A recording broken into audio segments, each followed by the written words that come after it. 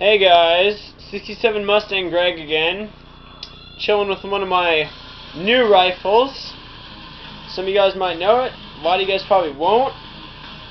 It's not that common of a gun. As you can see, it comes with everything. And it is a French Maz 4956 semi-auto. It is French 7.5 by 54, so it's a full-size round. You can't find ammo too much. They don't export it, but you can buy the Serbian Privy Partisan stuff from Cheaper Than Dirt. And it's about the same as a 308 or a 5.62 by 54R rimmed, the Russian Maznagant round. So it's a pretty hefty round. I picked this up yesterday. You can see it's in pretty good shape. It's the manufacture date is 1971. These were made from 56 on through the 90s. The French police actually used them up until I think 2005 or something like that. Pretty recently. We'll start with the action. Action is semi-auto. It reminds me a lot of the SKS. It's got the gas thing up here, drives the bolt back, and it even takes stripper clips. See? That's a lot like the SKS, or at least it reminds me of it. Kind of the same idea where the gas goes up and comes back and pops it back. So I think it's kind of like the French SKS, but I've heard that these are more like the French M1 carbine. It's got flip-up sights, grenade sights. It has a compensator, a flash hider thing. This is actually still in the package. You can't see it very well, but it's never been opened. It's a vintage grenade launcher for 20mm NATO rounds. So it screws on the barrel. And I found out these are pretty rare. In fact, a lot of these accessories are pretty rare. This is an original magazine. Those two are not originals, and these don't feed as nicely. These are like $40 original mags. Those are $30 each. Let's see, what else do I have? The grenade pouch, the original sling, marked French Army. What else? Let's see. Can't even find it now. I have a French Army oil bottle somewhere. I put it somewhere else. I don't know where I put it. I also have a real Maz. Maz stands for Manufacturer Armies D something. It's the French, basically, government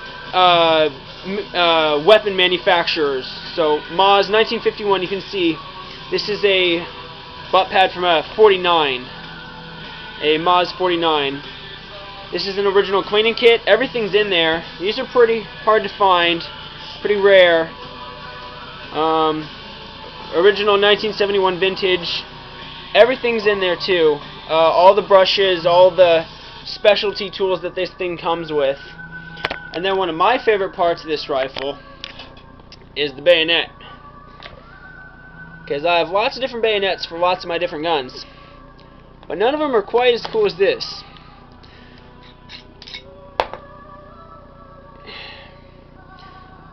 Locks on kind of differently than any of my other ones.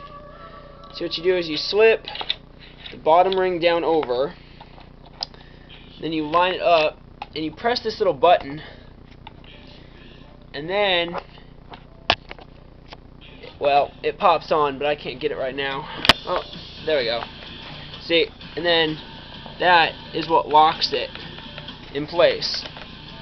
And that's pretty nice. It's a nice blade.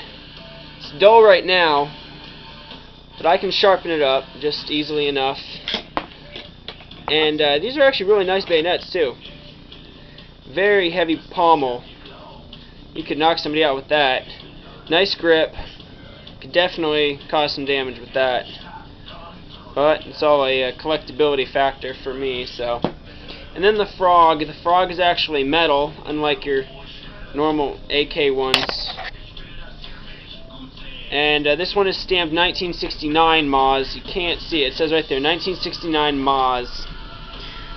So that's not an original matching bayonet to this rifle, but the cleaning kit is.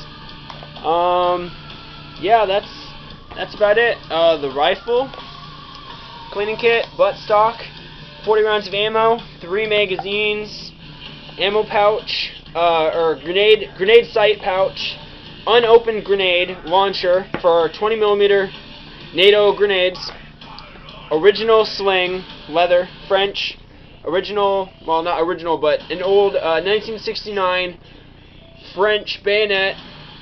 And those also fit the French 44s, the Moz 44s, and I think another rifle. And the only downfall from this entire rifle that I don't like, some of you guys have seen, is the bolt. What the hell? It's made out of plastic. It's a plastic freaking bolt handle. It's ugly. It looks like shit. I mean, why didn't they just make a metal one, you know? I don't know. That's the only part of the rifle that I find weird and not my style. But other than that, I've heard that these are like an SVT-40. I love the SVT-40. I've shot my friends multiple times. SVT-40, if you don't know, is like a semi-auto Mosin Nagant, or RPK, or whatever they're called, LPKs. Basically a semi-auto big rifle. So I'm gonna shoot this in about a month and a half, and you guys will see basically all my gun shooting. So it's coming. Yeah. Oh, and also, suppose I should show you how my AR-15 is doing. Still got the lower like that. Red dot. True grip, vertical grip from Knight's Armament. Knight's Armament M5 rail. Cheap ass laser. Knight's Armament true rail coverings all the way around. These aren't airsoft, these aren't crap, these are like 25 bucks a piece. Yeah, so those are my 2 cool new semi-auto guns. Hope you guys enjoyed my little French rifle tutorial. See you guys later.